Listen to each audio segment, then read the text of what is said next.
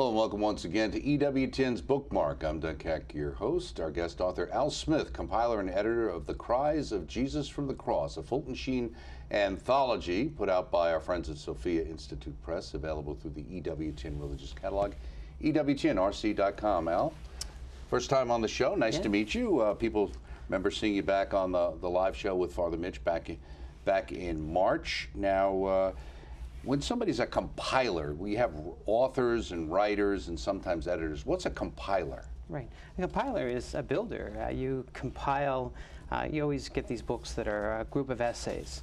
And I thought my work with Sheen, the Sheen Foundation in Peoria, one of the mission statements of the foundation is to reintroduce Sheen to a whole new generation. And so it was important for me to look at the works that hadn't been re-released, works that maybe had been lost somewhere in the shuffle, and to reintroduce them. And I thought Sheen has these beautiful books on the 7 last words. In fact, had 8 of them. So I thought that would be easy enough to compile them together into one collection and make it available. And so I put 7 of his books on the 7 last words into an anthology. And again, I just thought it's all the same theme. It's talking about our Lord's passion, the words he spoke from the cross. Archbishop Sheen said, there's no preacher like the dying Christ, and there's no sermon like the 7 last words. Wow. And so these are Sheen's homilies. There's people in the streets listening to him at St. Agnes in New York City for many, many years, dealing with the last 7 words of Christ. So. Yeah, and it's funny, I think of Sheen in 1979, his very last address. He said, this is the 58th consecutive year I've spoken on the 7 last words, our Lord's passion, his death, his resurrection. 58th consecutive years. And the people that lined up for his Good Friday addresses in New York, it's famous. So I thought if he gave 58 straight years of talking about Christ and him crucified, there's going to be some writing. There's going to be some stuff. Yeah, the loudspeakers into the street. And of course, it's people say words when it's actually basically thoughts or sentences that are included. Now, these particular ones that you put together, it's not like you took these 7 books and just, here's book 1, here's book 2, here's book 3. You laid it out differently, right? Right, yeah. I laid it out as a retreat. I thought, you know, we're all searching for a self-help book, a spiritual meditation book, and I thought, what would this be like if it was a retreat? And so to put 7 talks on a certain theme, to look at I thirst 7 different ways, to look at the words, Father, forgive them, they don't know what they're doing, 7 different ways. So that at the end of, say, 1 day of meditation, or say over a week's time, you could have a perfect retreat on the word I thirst, a perfect little mini retreat on Father, forgive. So I wanted to set it up with 7 chapters explaining and expanding on the thought of each word that our Lord spoke from the cross. So it's that way. So you can read the book as thematic, if you want, if that's the right word to use, or you could just read the 7 books themselves, one after another. So for example, if you liked Victory Over Vice, you would just read the 4th meditation from each chapter, and you have read the complete book. Now, Victory Over Vice is an important book to you. Why? Yeah, well, it's the first book that I read back in 2009. We were dropping our daughter off to a college up in Ontario, Our Lady Seat of Wisdom. It's actually in the Newman Guide as one of the approved colleges. That's who you dedicated the book to. That's right, to Our Lady Seat of Wisdom, because that's where I found Sheen's writings. And my wife was there, and she was going through a box of books that said free, and the library was taking the old books out and putting the new books in. And when she saw the words free book, she thought right away, I need these.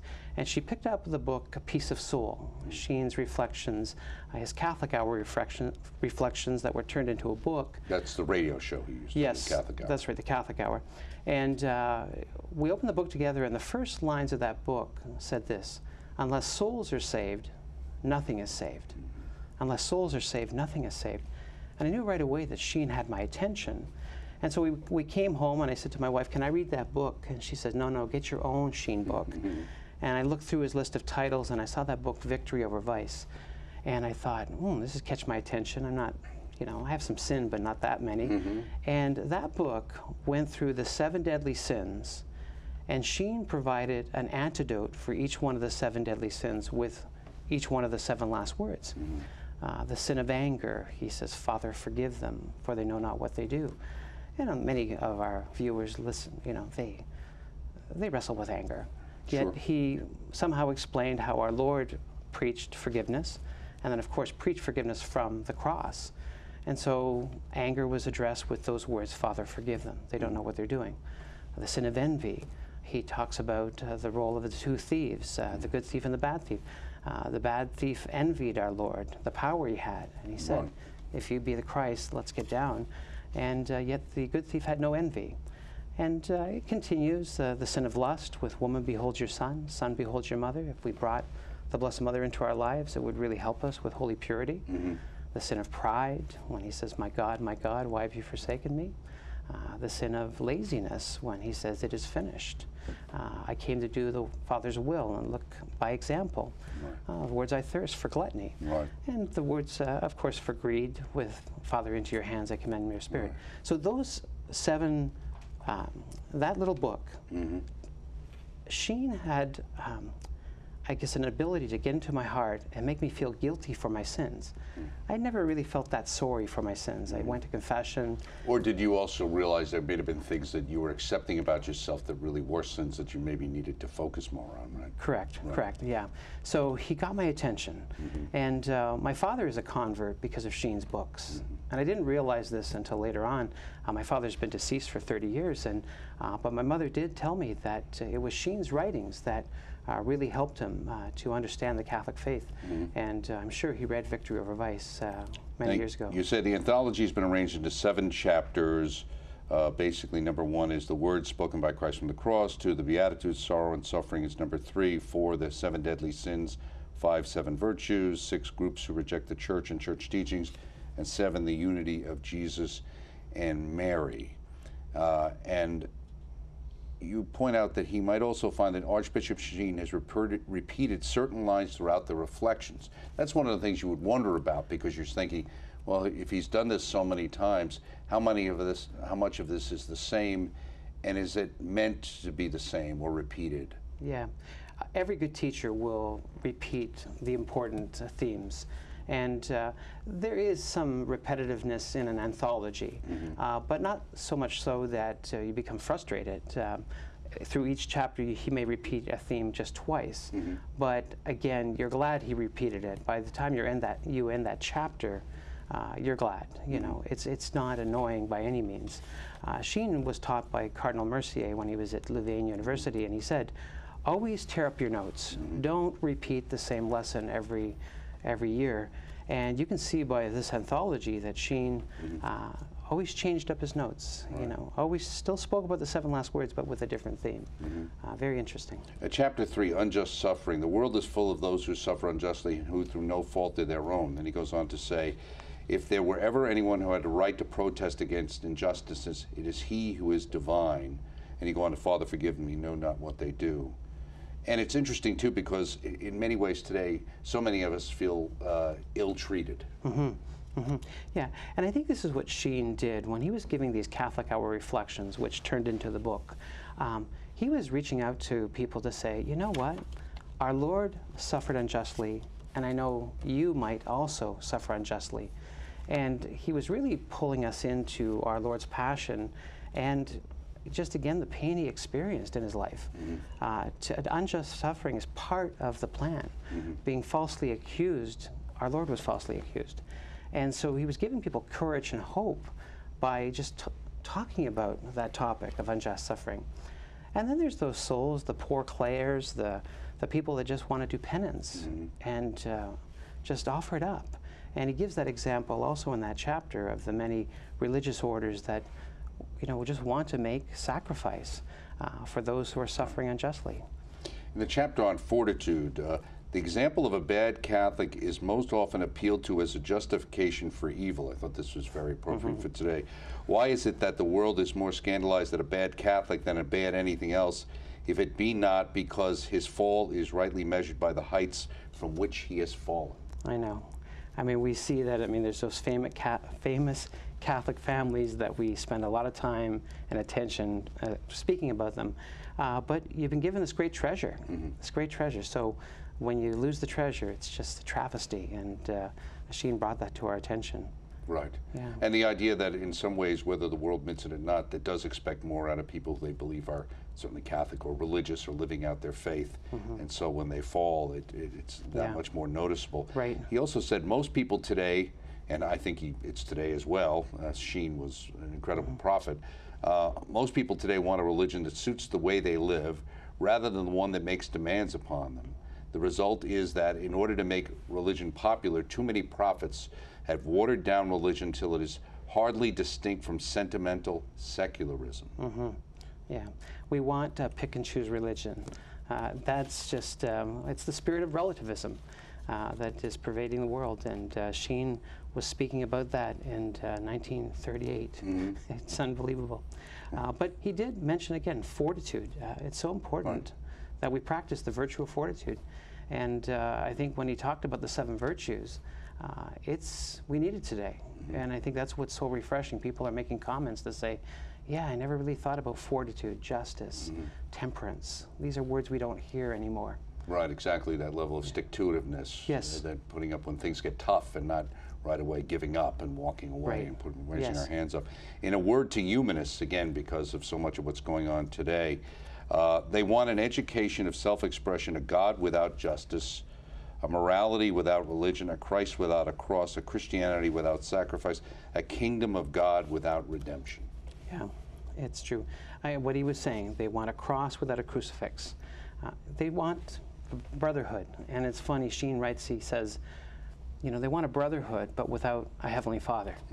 And they don't want to point to Christ or point to God, but they really preach brotherhood a great deal. But again, they want a cross, but not a crucifix. Well, we can't have any brothers if you don't have a father. That's right. Right. So religion, the humanists insist, must be love. And who speaks more of brotherhood than humanists? But they want to love without a cross, as you just said. You said a religion without a cross, this is the essence of humanism. And then he goes on to say, humanists, you have humanized God, and thus you have dehumanized man. We've seen a lot of that. Absolutely, absolutely, yeah. And again, throughout the book, and I think I mentioned it in the introduction, I said there's going to be times when you read passages from Sheen, and you're just going to have to stop. You're just going to have to stop because there's so much truth in it. Again, people say that all the time, I have to keep putting the book down, but they get back to it. And again, lines like that. Kind of reflect on what he has to say. Yeah, and how relevant it is today. Even though these reflections are from the 30s and the 40s, it's like he's here in the year 2019. Right. Really. Absolutely. And some of it's prophetic, and other part of it, I think, is revealing over the fact that maybe some of the halcyon days of the past weren't actually also good. Yeah. That these problems have been with us forever. Right. Yeah, sin is the same in the 1940s as it is in today, in this year. So. Right, exactly. The human never long remains the humanist, for either beast or angel he becomes. But not just man. If you came from the beast, you cannot leave the beast behind. But if you came from God, then you can leave humanity behind and be a child of God. Yes, yeah. And that's what Sheen really speaks a great deal about, is becoming children of God. Of course, when he spends time with the passage, woman, behold your son, behold your mother, he talks about the church's teaching of that. It's that moment that we became children of Mary. And he really draws us in to a relationship with Mary. And she is at the foot of the cross, but a great gift to us. And again, the strength that we can draw from the Blessed Mother, and of course his writings reflected that. Right. Blessed are the clean of heart, something we don't really hear about very much. God in his wisdom has instituted 2 escapes from the selfishness of the flesh, the sacrament of matrimony and the vow of chastity. Each not only breaks the cycle of selfishness, but makes it possible a greater and wider field of service, or to turn the truth around, the greatest the purity of heart, the less the selfishness. And he talks about the fact that marriage releases the flesh from its individual selfishness for the service of the family. The vow of chastity releases the flesh not only from the narrow and circumcised family, where there can still be selfishness, but also for the service of the family that embraces all humanity. Yes, and Sheen talks about a higher love. I think a lot of times that's one thing we don't think about, is this, we've lost this love for the Blessed Mother and the example she gives to us. And again, we've lost our way. We always go to the lower loves, but this exchange that Sheen talks about. We live in this era of carnality, and yet she's the perfect ideal. She is purity. And so to have this love for also him and her, for Christ is purity. I mean, blessed are the pure heart, so they shall see God. That's something to really ponder. Again, this higher love of loving the Blessed Mother. In a section on pride, he writes, pride being swollen egoism, it erects the human soul onto a separate center of origin apart from God. It exaggerates its own importance and becomes a world in and for itself. He goes on to say, pride manifests itself in many forms, and I thought this was interesting. Atheism, which is a denial of our dependence on God, our Creator, and our final end. It's intellectual vanity. Especially today, we have a lot of that. Yeah, and again, he wrote about the intelligentsia and the know-it-alls, and again, it's pride comes in three forms: intellectual, social, and financial. And again, that beautiful, he says, how can you, if you keep looking down on people because of your pride, how are you ever going to look up to heaven? And you know, he always said, why are we proud? I love that example I shared at Father Mitch. Sheen writes in the Anthology, he says, you know, chemically, you and I are only worth a couple dollars. There's enough oil in our bodies for a couple bars of soap, a couple matches, $2, but your soul's worth everything. Why are you so proud? You know, so he really, you know, made us humble. It's really the first sin, so I mean, it's the great one there. I thought this was interesting too. He talks about intellectual vanity, superficiality, snobbery, presumptuousness, and this is especially one I think it's very interesting. He says here, he says, an exaggerated sensitiveness, which makes one incapable of moral improvements because of unwillingness to hear one's own faults. And in another word, quite honestly, is this exaggerated PC phony tolerance we're dealing with today, really, is what he's talking about. Yeah, yeah. We live in a me culture. It's all about me. And, but Sheen wanted to just say, beware, beware. Again, God resists the proud, and he really warns us of that. And Sheen makes that very clear in that chapter especially, all about the sins of pride. And you know, you nailed it when you picked out that that little highlight. I love looking at your book. You've really highlighted a great deal here. Sheen's touched you many times. Well, yeah, I've got a beautiful poster of him opposite my desk in my office, so yes. And a picture of him actually when he was working at the Dumont Studios in New York. Picture of him standing next to a camera. Yeah. So 2 lessons emerge from this word. Glory not in ourselves, for God resists the proud. Yes. And glory in humility, for humility is truth and the path to true greatness.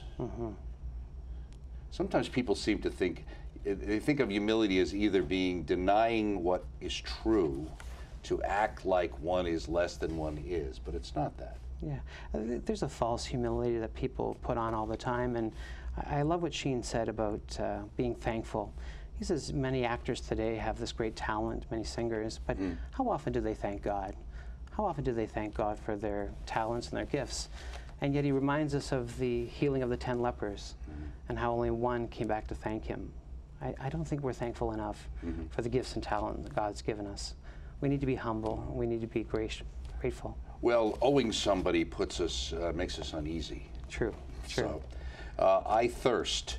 Now this is, says it's the shortest of the 7 cries, although it stands in our language as 2 words. The original, it is 1. It's also really like the shortest chapter, I think, section in the book. I think it's like 3 pages. But it's interesting, he says, he asked man for a drink, not a drink of earthly water. That is not what he meant, but a drink of love. I thirst for love. Yeah, he wants our relationship. He wants, he's the shepherd looking for the sheep. And, you know, I think of Mother Teresa and her whole apostolic work. She based it on those words, I thirst. You go into any of our chapels, you see a picture of our Lord and the words, I thirst.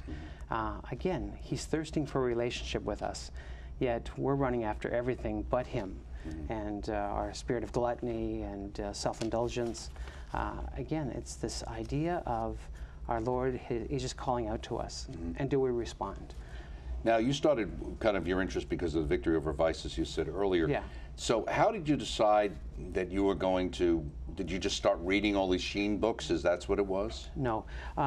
What I thought was, I need something to leave to my children. If my dad was converted by Sheen's writings and there was a formula or a catechesis there, I thought I need to do something similar to help people with a way of life or a rule. And really what this is a rule of life. It's the rhythms that we all go through. I'll give you an example. We put it in a certain order because this is the way Sheen presented it. People always said, oh, how come it seems like you did it chronologically, 1937, 1938, 1939. It's because Sheen, being a professor, being a retreat master, you know, he had a lesson plan for his parishioners, which was all of America. Had 5 million people listening to the Catholic Hour. And he knew as a priest that people would have these highs and lows. And so, for example, he would say, you know, I'm going to teach you about the Beatitudes first, and practice learn from our Lord, for he's meek and humble of heart. So the Beatitudes was presented. And then we go and we try those, and we're confused. And then he wanted to say, now I'm going to talk to you about sorrows. And because we need to know that pain is part of this. We're not totally happy here on this earth until we get to heaven. And then the following year he'd say, well, let's talk about your sin. And being the good pastor, you know, a priest bringing Jesus to us and us to Jesus, and answering those questions about sin. And then we'd go back to him and say, Father, I need some more help. He said, now practice virtue. And so in 1940 he talked about virtues. And we'd still resist him.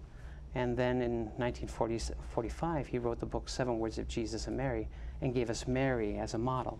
So it's laid out in this example of beatitudes, sorrows, sin, virtue, the resistance, the 7 words to the cross, and then learning from the Blessed Mother.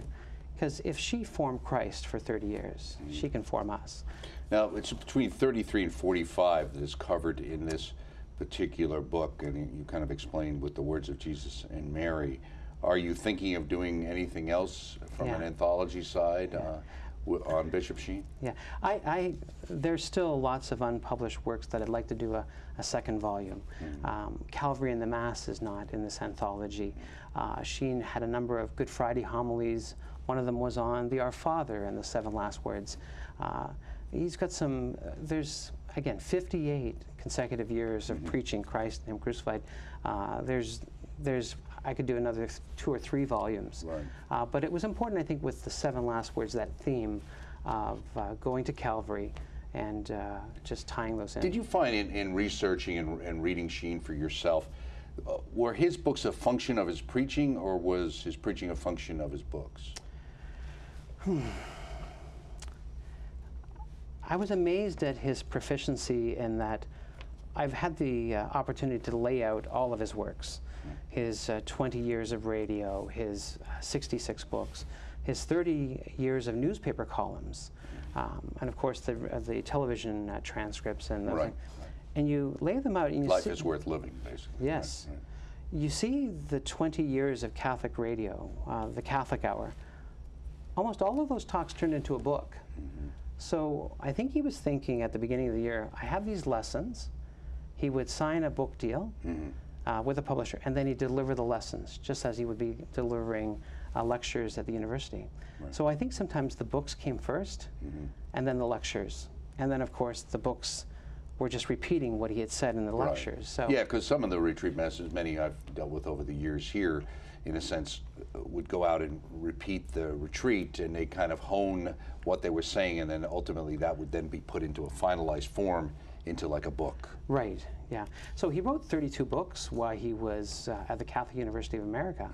And during those years as a professor there, he was on the Catholic Hour, so very proficient, but he was just using his notes from the classroom, from the radio, and of course it went into books. So, a brilliant mind, brilliant evangelist to have that reach, not just the millions on the radio, but the millions that would read his books. Now, you got Sophia to publish. Did they come looking for you because they heard about your radio show, or they saw your website, or how did the book actually come into being, this particular edition? The idea came to me in 2014, and I thought, I need to compile this. And of course, like any project, it sits for a number of years. But when I'd finally put it all together, I thought, Victory Over Vice is published by Sophia Institute Press. And so naturally, it was almost like a calling card. Okay. And for whatever reason, I mean, it was the Holy Spirit, I approached them and I said, I have this idea. The editor, John Barger, at the time said, can send me chapter 1. Sent him chapter 1, and the next thing you know, they said, send us your manuscript. Mm-hmm. And we did that, and they did a beautiful job on this anthology, just finishing touches and the artwork, and gorgeous. But it was the Holy Spirit, and it was that book, Victory Over Vice, that they had published for years that, of course, introduced me to Sophia. And they're not only those books, the Fulton Sheen books, but they have a great lineup of books. They're very good. So Right, exactly. That's how I found Sophia. We like them as well. They're our partners in EWTN Yes. Publishing. So thank you very much, Al Smith. Not related to the Al Smith dinner, but Yes. it's good to have you here, Al Smith, compiler and editor of the Cries of Jesus from the Cross, a Fulton Sheen anthology. If you like Sheen, you'll love this book. Sophia Institute Press, available through the EWTN Religious Catalog. EWTNRC.com is the place you can find it. Join us next time right here on Bookmark. Thanks.